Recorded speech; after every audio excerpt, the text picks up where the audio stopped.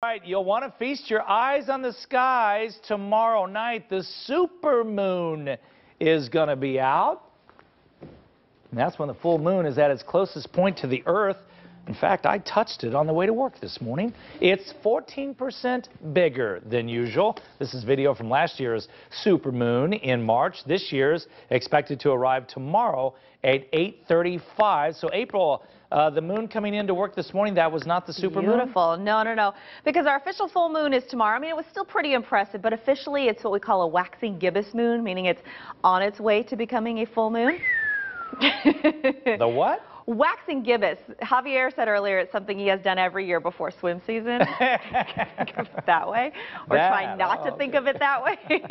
Yeah, it's the moon's closest point in its orbit around the Earth every year. And this year it's actually coming just a little bit closer. So yeah, it's expected to appear a lot bigger and brighter. If you miss this one, you got to wait until June of next year. We've got more information on that, by the way, on azfamily.com.